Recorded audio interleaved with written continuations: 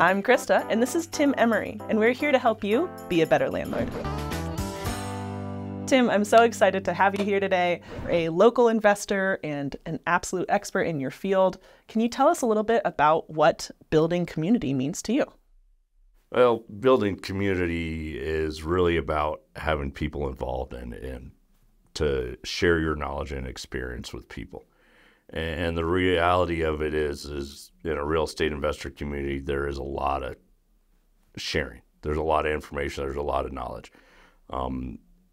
That knowledge is easily accessible through podcasts, videos, books, everything. But the reality of it is to really get a community, you need to be able to talk to people and explain certain situations to them. So I think, building a community is really important in real estate investing. Absolutely. And what do you think the main benefits for an average landlord joining a community or looking to join a community that they could glean from that? Just experience levels. As landlords and real estate investors, we all have been through subjects, been through issues, been through good, bad, ugly, whatnot.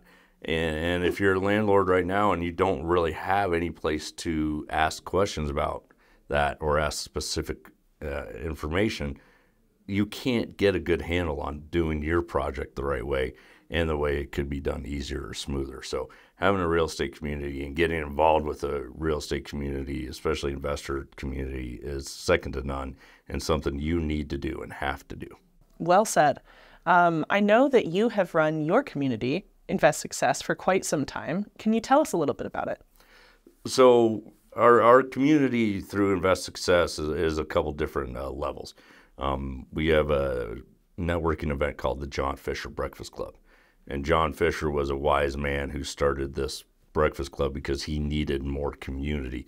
He started it in 2004 and built it and just grew it. And I found John Fisher and the John Fisher Breakfast Club in about 2010 or 11 as I was starting a property management company. And I found them because, number one, I needed more property managers and more investors. I needed properties to manage as I was building that community and my community, and I needed advice on how to do that. And the Breakfast Club was amazing. Second Saturday of the month, just like clockwork. At that time, it was at 6:30 in the morning, and we had 40 to 60 people show up every month. Unfortunately, John Fisher passed away in 2015. Got stage 4 lung cancer, and they misdiagnosed it. So he passed away in September. There were 2 months without a breakfast club, and then we started Breakfast Club again. And then I had the opportunity to talk to his widow and buy the company and buy the Breakfast Club from John. And starting in 2016, just built it and grew it from there. So was really lucky and had that opportunity to be able to share the things that John had built and continue to share today. Yeah, it's really beautiful that you were able to pick up that torch and carry it onward. What advice would you give to a landlord who might not have a local community and is looking to build one? You got to find a good group of people, 4 or 5 people to start with, and then just build it word of mouth. And that's how the John Fisher Breakfast Club worked. It was just a few guys sitting around a table at, I think, either Denny's or Village Inn, and then built upon it. And you really need to share there. You're not going there just for your benefit. You're going there to share your expertise or share your knowledge of what you've done. So, if you have a certain plumber you like, you share the plumber or electrician. If you're dealing with a tenant issue that you are having trouble dealing with, you talk about it. You share those experiences and let other people help you with that. Yeah, so it really becomes a community resource. Yes. What's the best thing that you've learned from your community? I think the best things I've learned is that we all share knowledge. And really probably the best one thing out of that is there's always another deal. And people come into this real estate investor world and think there's not a deal or there's nothing they can find or something like that. Guys, there's always another deal. And that's one of my sayings, and my students hear it all the time. Breakfast Club hears it all the time.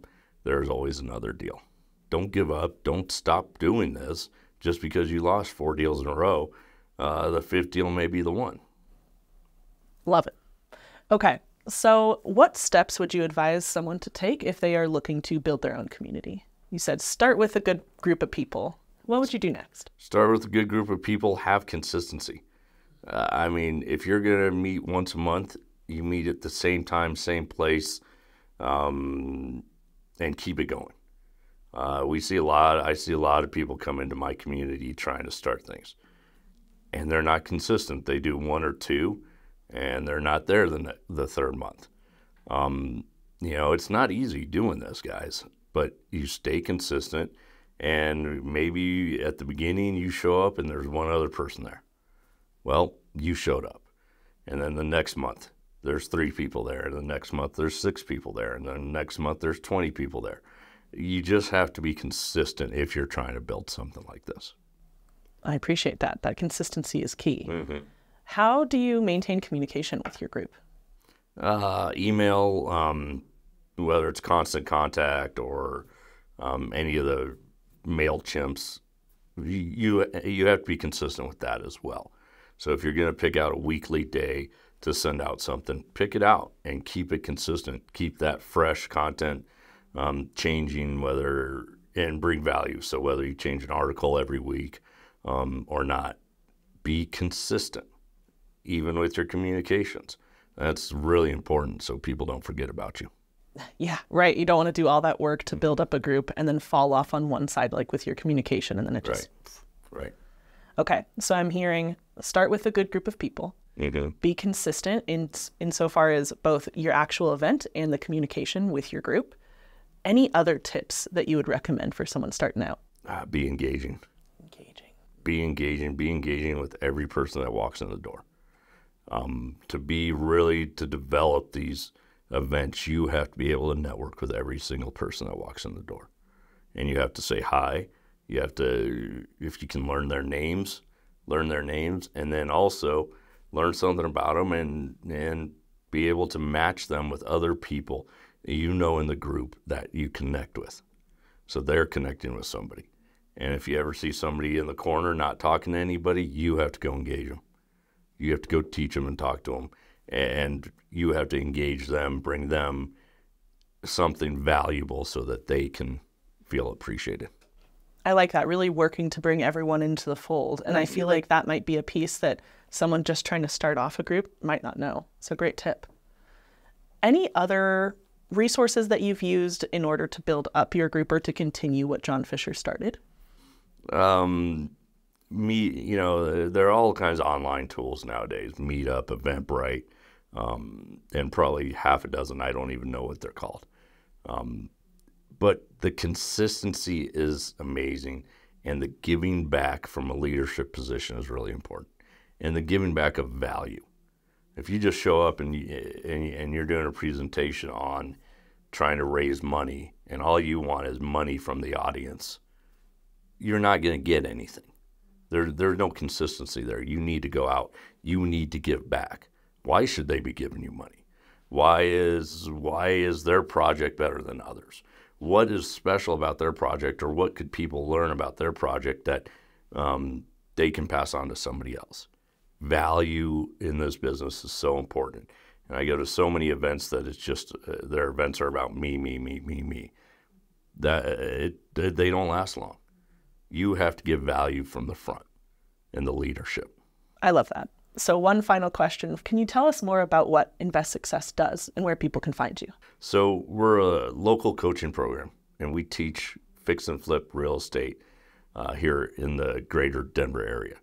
We do have franchises available in other states, and if people are interested in working with us, we'd love to find leaders in other states and help them develop their systems in their areas.